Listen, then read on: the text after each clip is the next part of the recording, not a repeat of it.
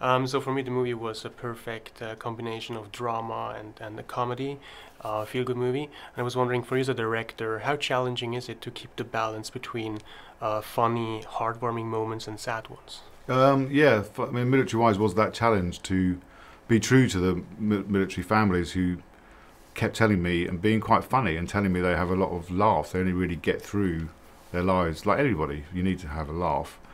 So it's really in the scripting and in the editing that when you're trying to, you don't really, the director doesn't have, you have it in your mind, but until you see it all roll together, those gear changes are a lot in the writing, but a lot in the edit as well, where you kind of try and make those transitions and use music to help you lift from one to the other. But I've been really surprised. Sometimes the fact that everyone feels quite emotional can make a not very funny joke much funnier. Like at the end of the movie, he takes that parking ticket off the car. I mean, it's not the most brilliant joke in the world.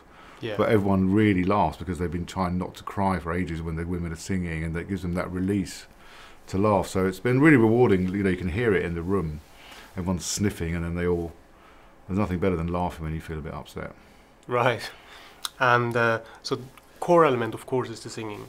Were the actors on set, comfortable right away with the singing, or did you have to push them a little to squeeze it out of them? Yeah, I mean, really, the singing side of it, partly the fact that I'd never seen a film based on military families shot on a military base, but the fact that it had singing at the heart of it, just the whole idea of getting into that and choosing the songs and working with the actors and the music director was just really appealing, and it was really fun doing the singing scenes. I mean, a lot of them were nervous about their singing voices unnecessarily, really, because there was Yeah.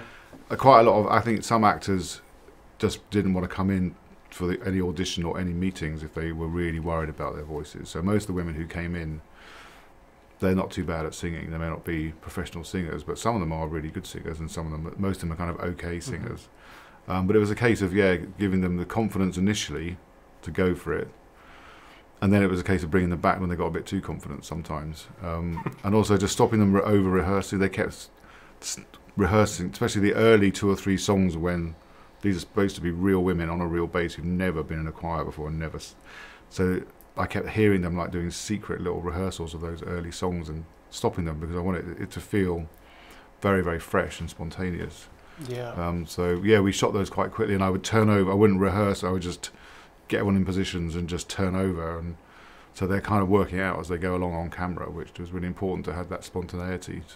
And this is a beautiful message that you don't have to be perfect, but you have to be passionate and you have to care about it and you should not give up. Would you say that also counts for filmmaking? Can you relate to that? Well, life in general, I think I say it to my kids, just turn up. Yeah. Turn up and be nice to people. Because that's what it is about a choir. It's just you don't need to be that good. You need to be quite well organised. You need to practice quite a lot. But it's about very ordinary singers. If you all sing together, it can sound amazing. But you don't have to be individually amazing. And so Kate is not, she's kind of critical, but the group doesn't realize at the beginning how important she's going to be for them. I was wondering, how important were critical voices in your life in order to, to make your skills shine? You mean people more? criticising me?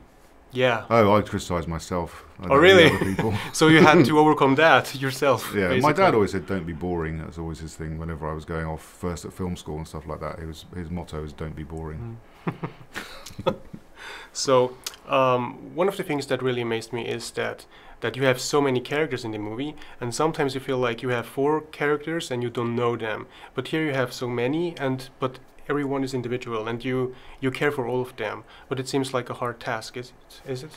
It is. It's about the cast. I mean, the actors were so good. It's about the casting, and I was very keen to find very individual roles. So really, it was a lot of the minor characters were developed around the actors. I just met lots of actors. I said to the casting director, Julie Harkin, we need to find characters that are going to stand up, and in the lineup, you're going to remember each one, and they're going to have a life of their own. And so it was more a case of meeting and then finding. We actually invented the roles for those minor characters like Maz and Helen, who only have a few lines, but they really are quite memorable.